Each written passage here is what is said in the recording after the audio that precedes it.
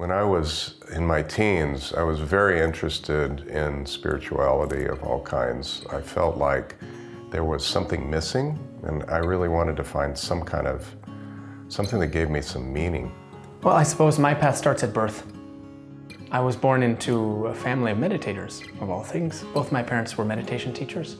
And so I ended up meeting my first Buddhist meditation teacher when I was 20. And I was showered with love when I was a kid. And nevertheless, in my teenage years, early on, I found some need to rebel, and my rebellion cost me almost 15 years of my life.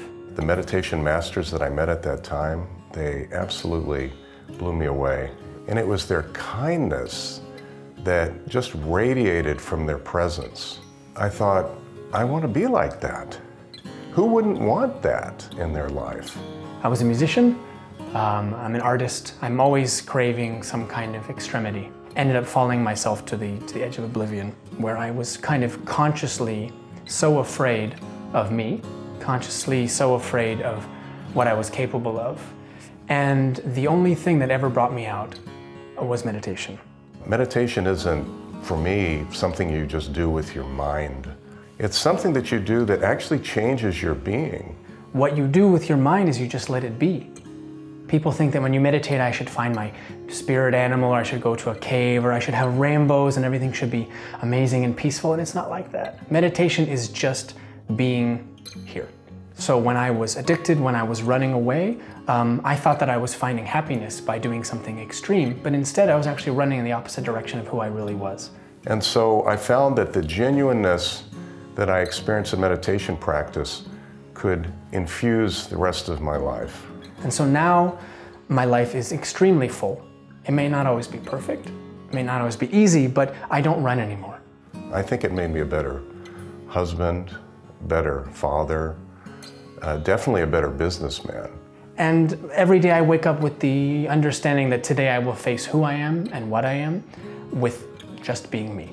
I try to come to every moment just being present in the moment, and then how can I help? How can I be genuine? How can I really affect the world in a positive way? So you come, you sit on your cushion.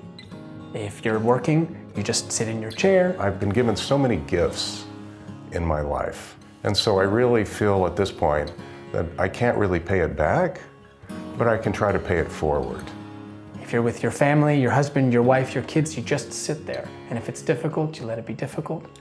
And if it's fun, you let it be fun, but you don't let it get carried away and I need more fun. You just be. This was a big inspiration for starting Mindworks, is to really help, share the joy and the genuineness and the inspiration of meditation practice with the world. Mindworks. Mindworks! Mindworks is... I was born like this. Green! Ah! Don't bother me, I'm filming right now. Oh, awesome. Yeah?